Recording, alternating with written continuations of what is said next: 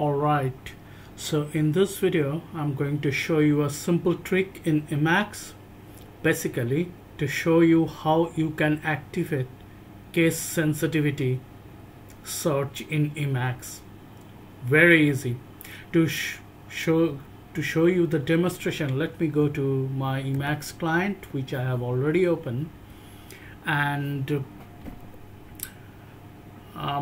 to invoke the case sensitivity we need to use Control S for the normal search, then Meta C.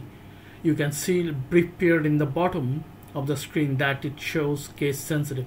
Now if I try to write Brian, it failed because I have turned on case sensitivity. While invoking Control S, I also press Meta C. Right now it's failing.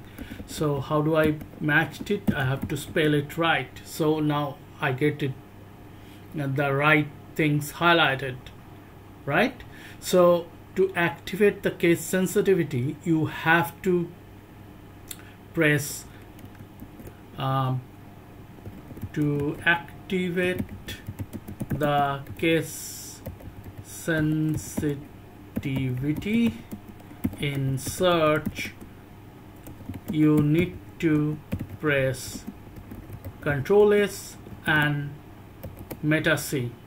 This is how you activate case sensitivity search inside Emacs. Okay, so if you want to know the actual variable which has to be set, so you can look into this page. So this is Emacs manual. So it says, how do I control Emacs case sensitivity when searching and replacing? This is pretty darn simple, right? So you have to basically set two flags, two variable. One is case for search nil, okay, so which makes the searches case sensitive, and case for search true, which makes searches case insensitive. The first one is done by Meta C. Okay. Similarly, for replacing the variable case replaced, determined whether replacement preserved case. You can do that with Meta C, the toggling as written. Okay.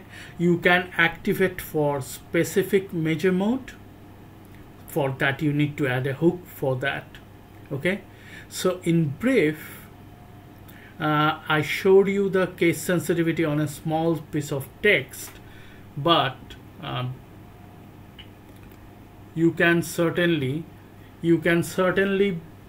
think of it. If you have a long document with a lot of case sensitive words in it, you will be much better to activate the case sensitivity to search anything on that particular piece of document.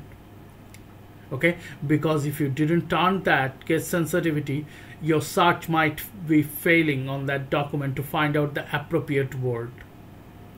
Okay, so I hope it will be useful for some people. Thanks.